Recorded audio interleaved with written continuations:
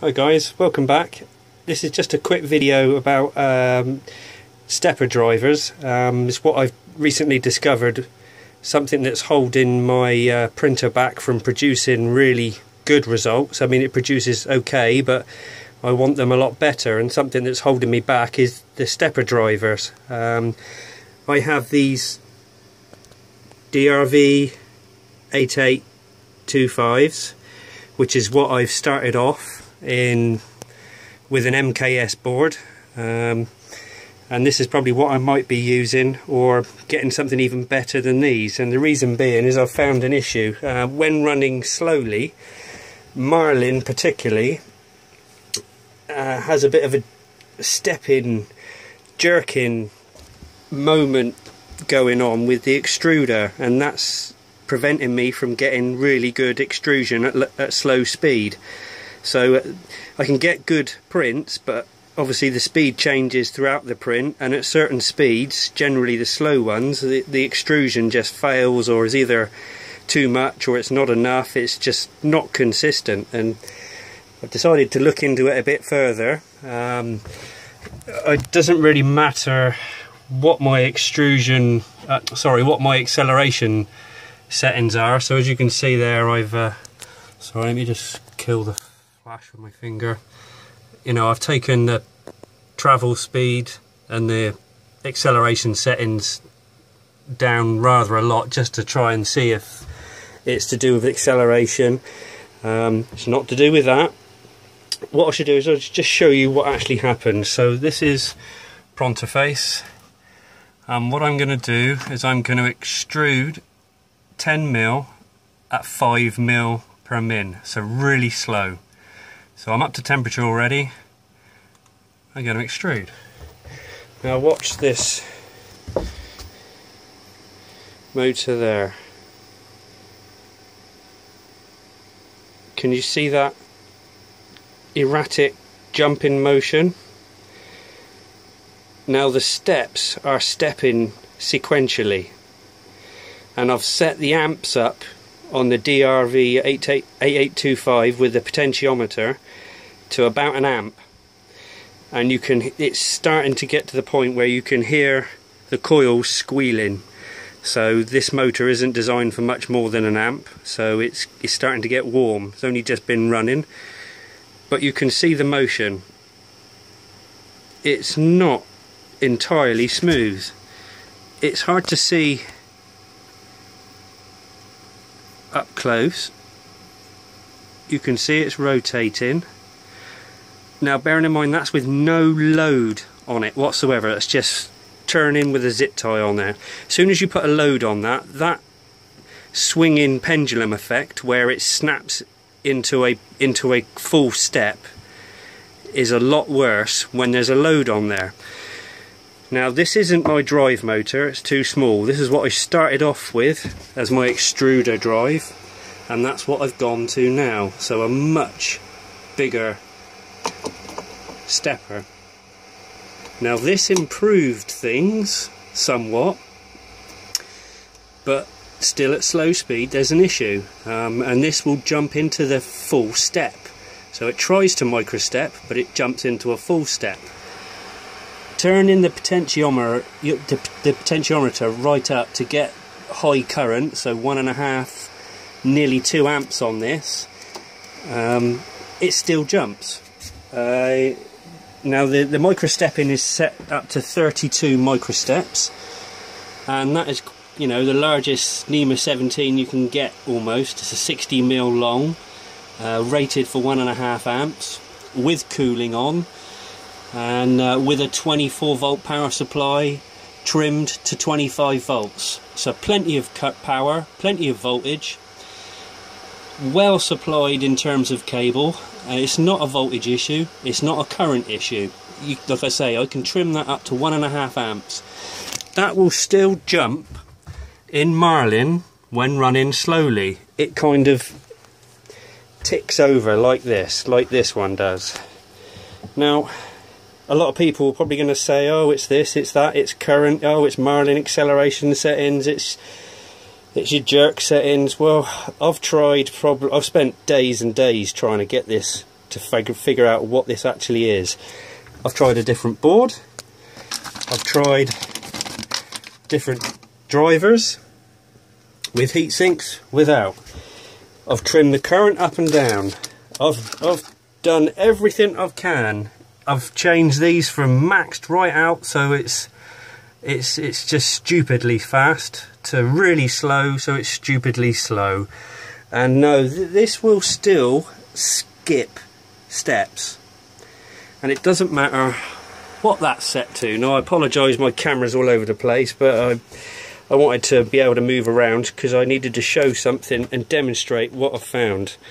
Now, what I'm going to do is, okay, here are two identical motors. They are the same. They are identical motors. Just to demonstrate, you can see, come on camera, 3400822B.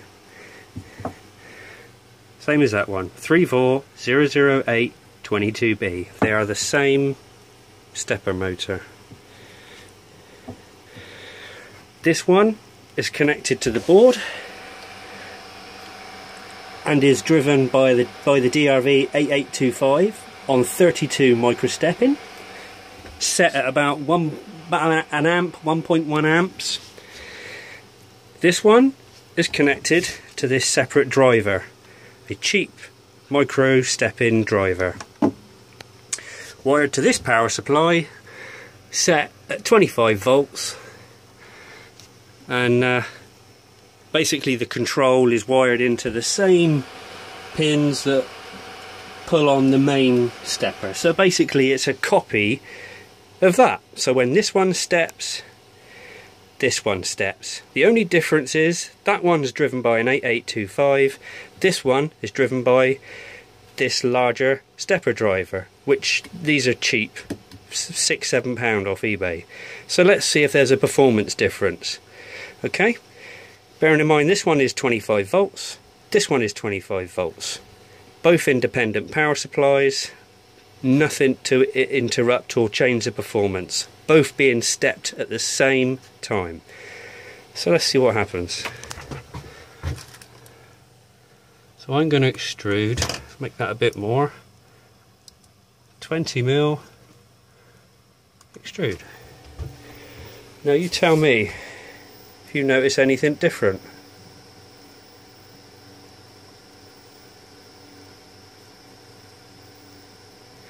Obviously the cable tie amplifies that jutter. That's the reason why I've put a long cable tie on the shaft, because it highlights the jutter a lot easier. It's hard to see when it's small. Now someone might be sat there saying, well, why does that matter? That's not going to affect it. Well, like I say before, this is without any load whatsoever. No load whatsoever. When you put load on it, that jutter will increase. That snapping into a step increases. Yet look at this one. Same motor. And anyone who thinks it's the cabling, no, it's not the cabling. I've got loads of servo cables, stepper cables. They're all tested. It's not a stepper, it's not a cable, it's not a circuit board issue, it's not a lack of steps. We can see the steps. Let's hide this. We can see the step in. Oh, sorry, no you can't, because it's too blooming bright. You can see the step pulses. Oh, sorry. You can see them there. Now they're not perfect, but you're not going to get perfect out of an Arduino at 5 volts. But they're there and they are in sync and in time. Not missing any and not out of step. Hence that's why this one is moving smoothly. And this one unfortunately isn't. So, I mean, originally I thought this was, yeah, it's the graphic LCD display, it's causing a pause. Nope, it's not the graphic LCD display. I can turn the graphic LCD display off, not install the uglib library not install or initiate the SD card, that still happens. It's stopped now. Let's extrude again. Yep, so it's not the graphic LCD display because I've totally removed the code from Marlin and then uploaded it. Obviously the graphic display doesn't work, and yeah, that jutter still happens. It is the micro step-in driver. It is these Drv8825 drivers. The other thing we can do, which is a bit crude because it's not the best meter in the world, but I can measure the current on this one device. Now what you'll see is at times it does peak to just over 1 amp. Now that's that one pulling just over 1 amp. The motor is vibrating. I can hear it clicking. I can hear it almost knocking each time it comes to the end of that stroke of movement, because obviously it's all done in small increments to get through each step. Well, this motor's getting hot. This motor is making noise and it's making vibration. This motor is pulling not even 1/4 of an amp. It's making hardly any noise, and it's not missing a step. That is perfectly smooth in step, finding each micro step as it goes along, and is not snapping into a full step. That is a total different characteristic to that stepper. Yet the only thing different is the driver. So yeah, if anyone has got any light to shed on this, what I've discovered, if they think it's something else, then hell, I'll try anything. So yeah, if you think there's something else I've missed, then please let me know. Leave a comment and I shall investigate, and I shall put another video up.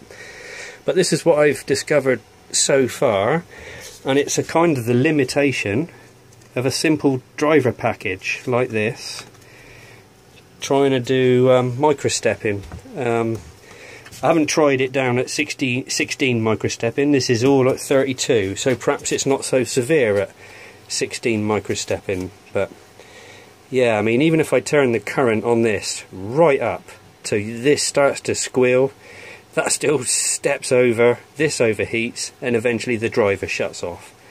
So even if I turn it all the way down, so it's minimal current, it barely moves, and at some points it misses complete steps. Whereas that, set on the lowest, one of the lowest amperage settings on this, it doesn't miss a step. So I see that as a potential for holding back anyone who's running a printer, really. And this is your extruder, the most important part of any printer.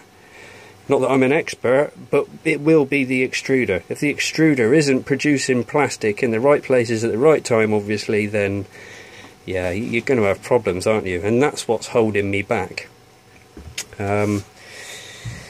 Apart from I haven't finished it, it's still a mess. I've made a little hood for it to keep the heat in. I've modified my water cooling a little bit. I've modified the head slightly. I've modified the Igus bearings.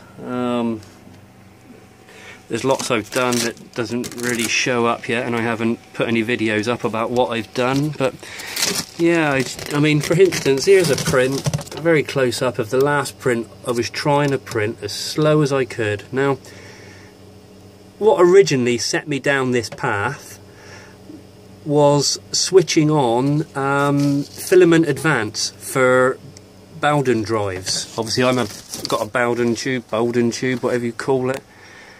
Obviously my filament is fed down here, comes up for the tube, and obviously there is slack. Now originally I had some tight spots in my water cooling path where the heat break went through. Now those tight spots was producing back pressure on this, on the filament.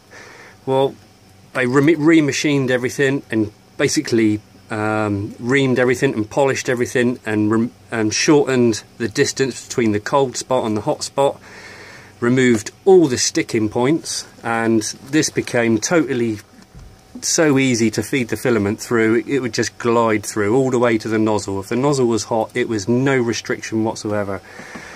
And that then made my prints worse. And the reason it made my prints worse is because there was no back pressure to dampen that motion. Now obviously that doesn't seem a lot, but I mean when I speed this up, I'll connect again, let me try and speed that up. Let's try 30 and extrude. Now see.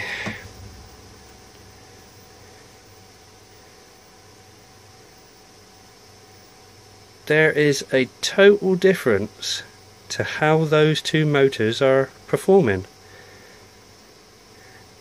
And like I say, if the minute you put some backlash or put some torque on those motors and put their pressing against the extruder, I can tell that is in my print and it's missing steps. So I'm going to try running my printer with one of these and see if that improves things. If it does, I shall post another video. Well, I will post another video anyway, but yeah, I mean, I'm just a little bit confused. I thought that these things were okay, but maybe not as good as what we all think they are. I'm not sure. Perhaps I'm looking at it a little bit too close. I don't know. I'd like some feedback and see what anyone else thinks. Like I say, I've checked most things. Yeah, so this is what I found, and this is what I'm hopefully going to try and sort out, and I think that's probably what I'll end up using to sort it out, unless there is another way of smoothing that out or getting rid of that juddery motion. So yeah, okay, thanks for watching, guys. Sorry it's been a bit longer a video than I was originally planning, but it's one of those things that there's a few things to explain about how I come to derive what I've derived, and yeah, it confused me for a little while because I thought it was all within the slicer settings or within the firmware settings. You know, I tried the linear advance and the advanced settings in the slicer to see if, in Marlin, to see if they improved that, and they just made it worse. So yeah, I think the problem I'm having is, I don't know, maybe it's something else combined with this, I don't know, but I'm having some issues with extrusion being nice and smooth and steady, and this is something I've come up against. And like I say, just the fact that, I mean, this motor is really hot, just the fact this is hot, I can hear it squealing. Where's the microphone? Hear it squealing. Let's do it to this one. I mean, nowhere near as loud, and yeah, I mean, this one's still ice cold. That one's, I'd say, well, it's got to be about 44, 45 degrees, I'd say, somewhere around there, and that's, you know, it's only been running for a few minutes on that bench. So yeah, any comments, please put them back, you know, put them up, and thumbs up, thumbs down, whatever you want. It doesn't really matter. Any feedback's better than none for me at the moment. Like, I'm pretty new to this 3D printing lark in the first place, but yeah, there's a few things I'm discovering that's holding me back from producing better prints. So yeah, any help, any assistance would be appreciated. Failing that, I shall post another video of my progress in a day or two. Thanks guys, bye bye.